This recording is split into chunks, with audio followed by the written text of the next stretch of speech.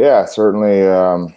It's been a good start, especially with the announcements of Besco, Rainer, and Darcy, and then to follow it up here with a huge part of our British core and the core in general in this team with Lewis Hook and Ciaran Long. And then we just topped it off with a new player in Slater Doggett that we think can have great success in this league and for this team. And it's been a player that we've been kind of tracking here the last few years. And we're excited to bring him into Belfast. And we think that as his ex-coach Dustin Whitecotton says, that he can have success in this league and hopefully outscore Dustin.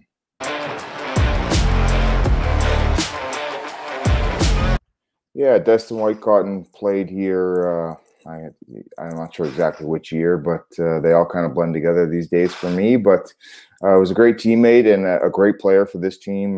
He was a guy that kind of left everything on the ice for this club, and so he's now coaching in Italy, and he coached Slater, and I certainly recommended him, and it was nice to have that guy in our corner to kind of share how good of an experience and how good of a setup here in Belfast it is to Slater and help get that one across the line.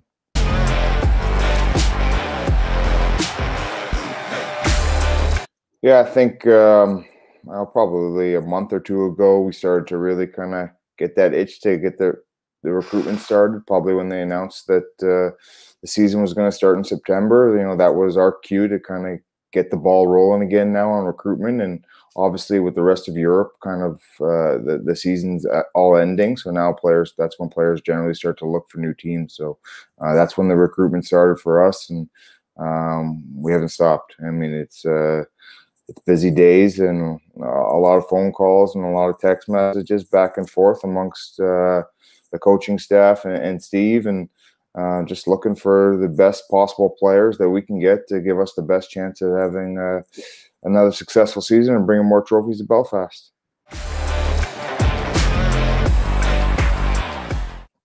Yeah, I mean, it's the number one question and the number one answer I've given, I think, since this pandemic has started is that, I mean, the focus has been on night one at the SSE and how exciting that's going to be for everyone, and not just that, how emotional it's going to be for everybody after what we've all been through and all had to endure.